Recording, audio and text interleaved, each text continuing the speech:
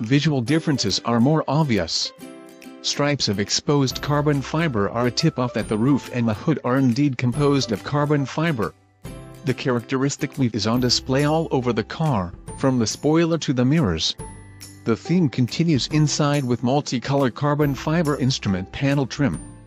Believe it or not, at its $258,550 price of entry, the Turbo S exclusive isn't fully loaded. There are still a few standalone options available to further personalize this already rare car, including an audio system upgrade and leather covering for the fuse box.